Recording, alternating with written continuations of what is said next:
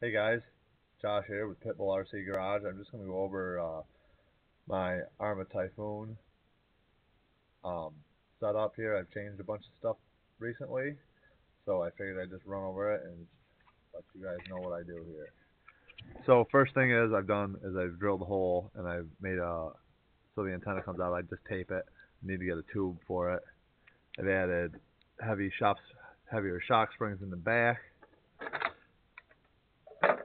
some carbon fiber parts, shock tower, diff mount, um, support up here, also GPS mount, front brace, down in the tires, these um, little things that are now carbon fiber, front shock towers, carbon fiber.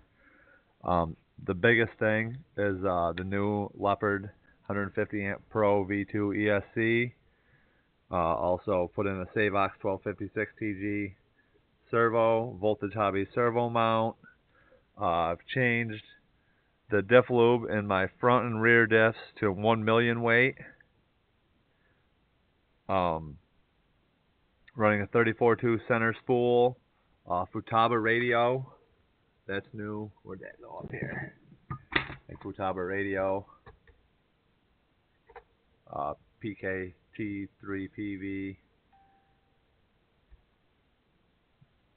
Brand new S4 tires. After my last good crash, I broke a couple of tires, so I got a couple of new tires. That's all set up. But this ESC is going to get me over 110, I think, and hopefully to 120 and above. We shall see, I guess. It definitely makes the Mamba Monster X that was in here. Whoops, the fan's not on there. Hold on a second. Throw this fan back on here. Look tiny. Alright, there's that. With the fan sort of clipped on there. Just so you can see the size comparison here. This is just much bigger. Also, went with 8mm bullets on my ESC, also on my batteries.